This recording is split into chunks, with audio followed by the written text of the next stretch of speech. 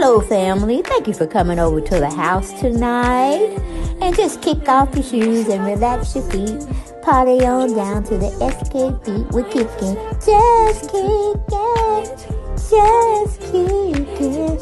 Okay, you don't come to another episode where we're going to be asking the question of, why you telling my business? Don't be telling my business. Why not? Because a can and a can, a can, and a wheel. Now we're off to...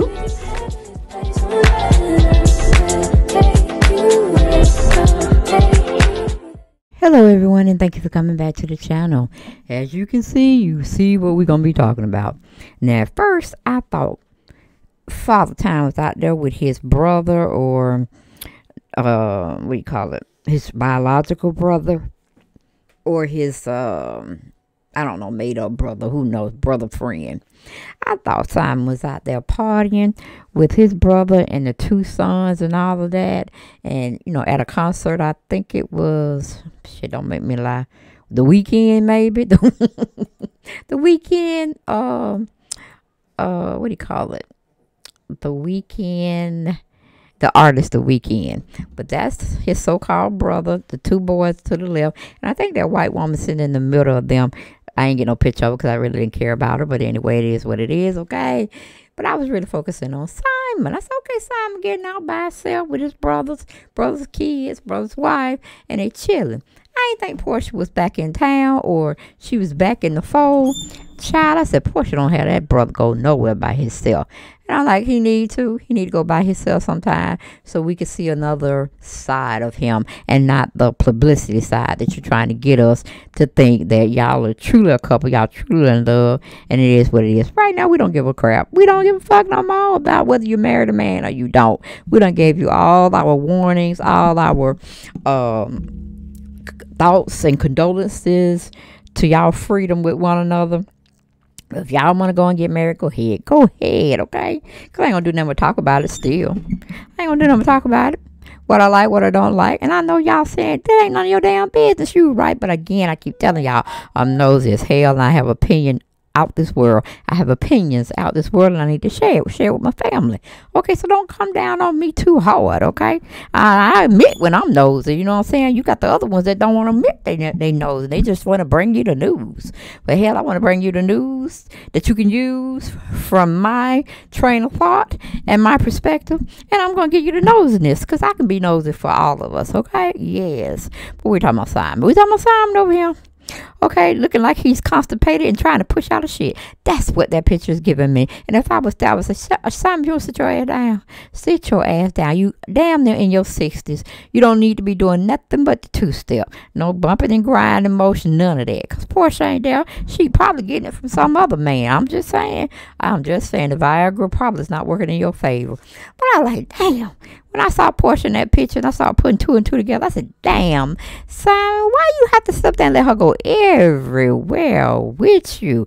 Like you can't do nothing by yourself. I mean, nothing by yourself.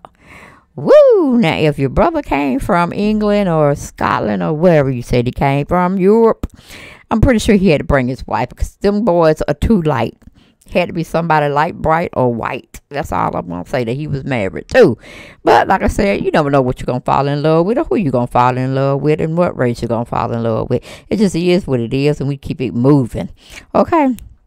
But I was just kind of disgusted when I thought Simon was out there by himself, doing the thing with his brother's kids and his wife, and he's trying to show them the town up here in Atlanta. But again, we know Simon probably don't go nowhere without Porsha, and Porsha had to pretty much tell him, no, you go down this street, you go down, or she probably hook up the GPS for him, who knows. But like I said, sit your ass down, Simon. You can't dance if you don't do the two-step, or the close slow dragging we do as an adult. Just leave it alone, because we don't want to see you bumping up there, because you're going to hurt something. You're going to push something out that need to be up in you still, okay? I'm just trying to figure it out. The comings and goings of Simon Guobadia. The comings and goings of Simon Guobadia. in what Porsha wants us to believe about this man here.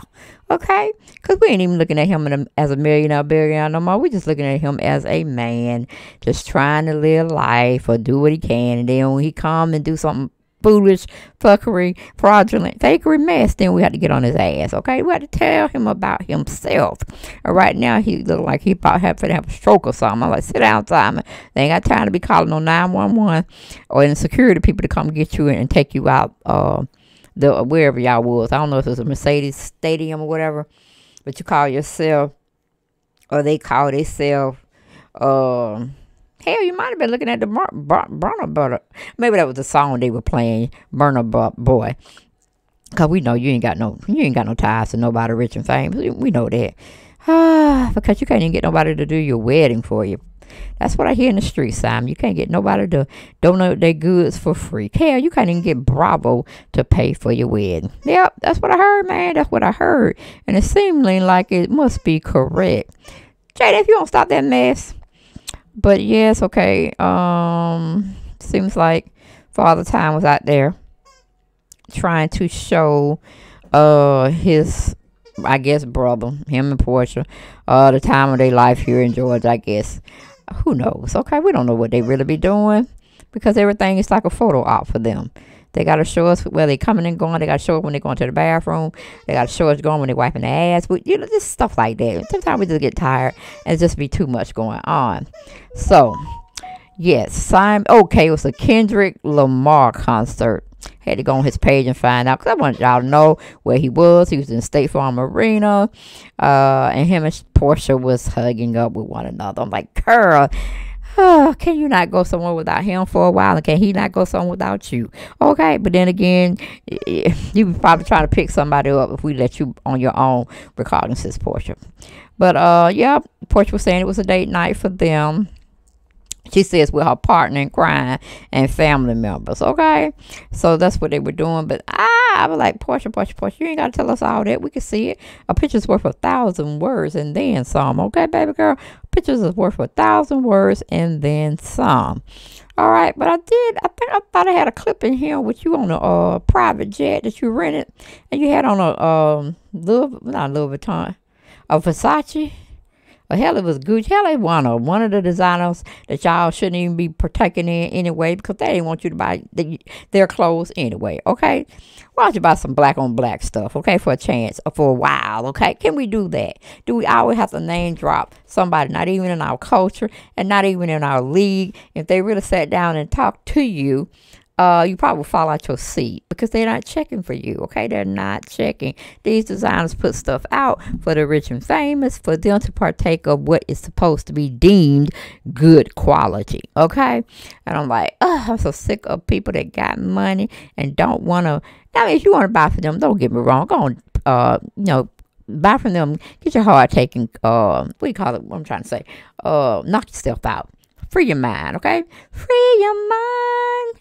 And the rest will follow. Yes, I'll keep trying to tell Simon, free your mind, honey. Because it look like you're trying to push out of shit. You constipated. Oh, you're constipated. Porsha, get a man some laxatives or something. Give him some prune juice so he can look better in his spirits. Because right now he's just praying that he probably don't go on himself at State Farm Arena.